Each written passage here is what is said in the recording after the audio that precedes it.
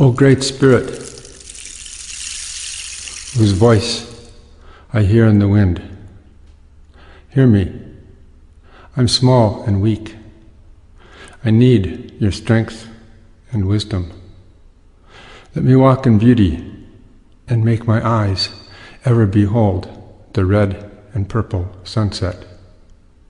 Make my hands respect the things you have made, and my ears sharp to your voice.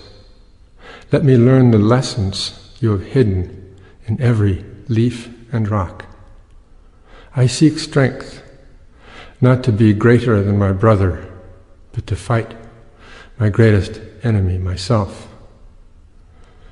Make me always ready to behold the red and purple sunset, so when my life fades as the fading sunset, my spirit may come to you without shame.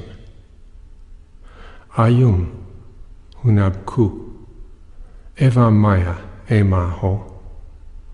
Ayum hunabku eva maya emaho.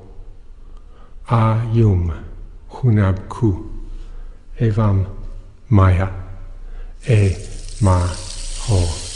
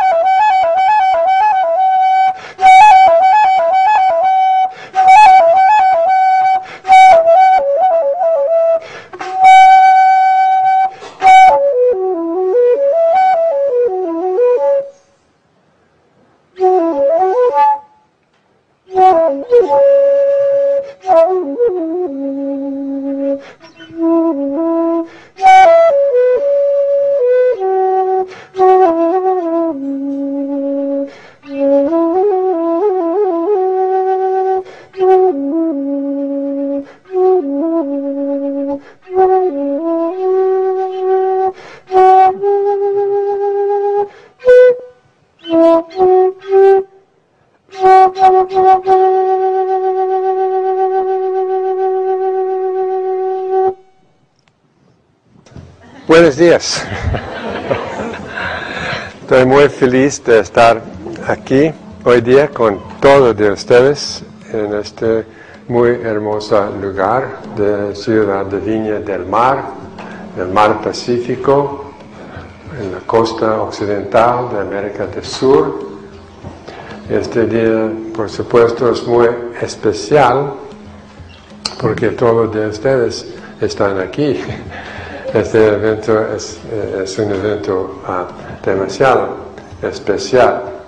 Estamos aquí con un mensaje que de una parte parece como una parte de una profecía maya sobre la fecha 2012, y de otra parte estamos aquí para dar un mensaje informativo sobre lo que pasa en realidad en el mundo en este momento.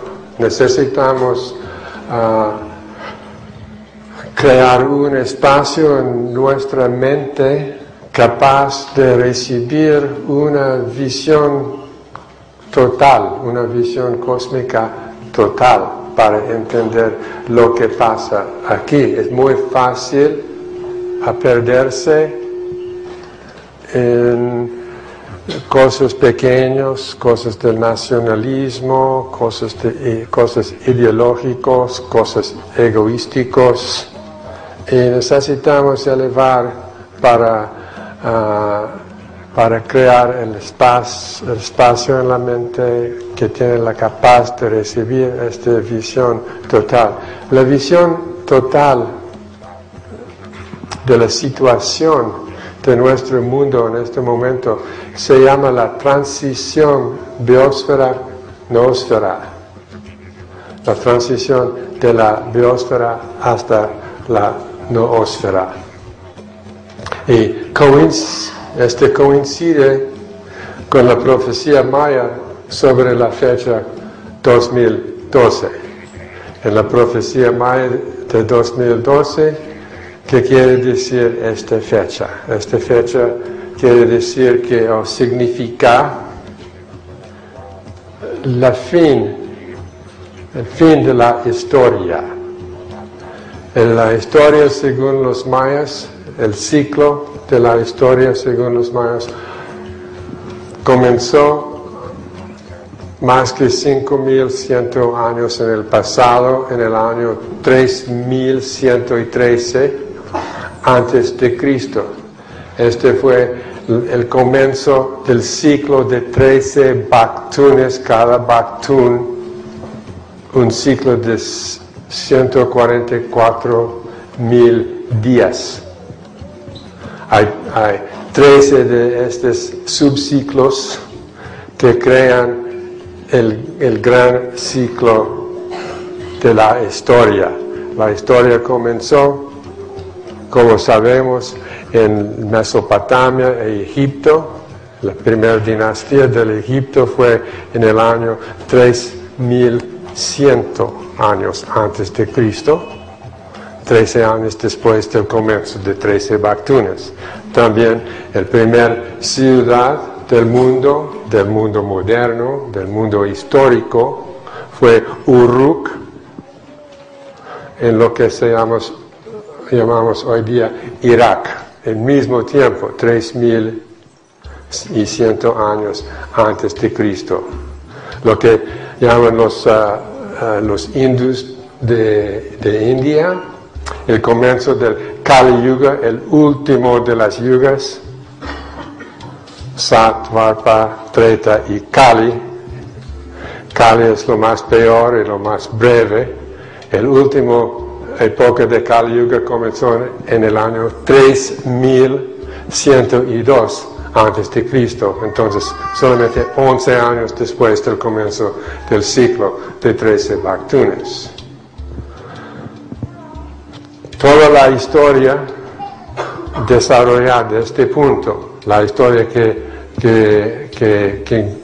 concluye en este momento en el mundo moderno, en el mundo postmoderno, en el mundo en que vivimos hoy.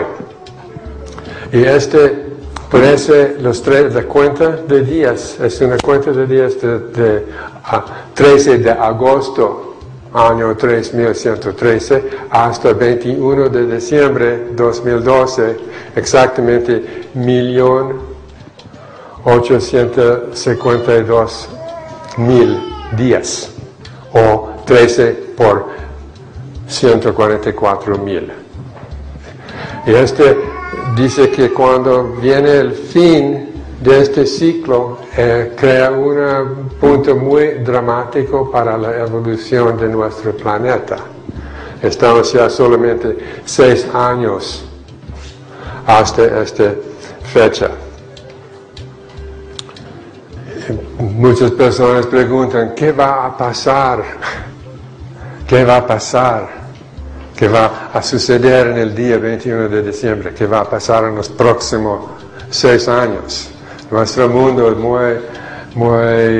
en este momento el mundo está en una situación caótica, con muchos problemas y parece que muy difícil a resolver todos los problemas y también que falta un plan de sistema entero a entender todos los problemas como parte de un complejo de problemas. Para los mayas, 2012 significa el fin de un ciclo de historia, también el fin de un ciclo kármico, y después de este fin en 2012 comienza ciclo, pero ciclo totalmente nuevo. Cuando ponemos la lente de científico del entendimiento de la biosfera y la noosfera, podemos entender mejor lo que pasa ahora y entender qué va a pasar en 2012 y también qué va a pasar después de 2012. Necesitamos entender de la perspectiva del sistema entera que todos de nosotros aquí, también con los demás, de todos los habitantes del planeta que se llaman seres humanos o Homo sapiens sapiens,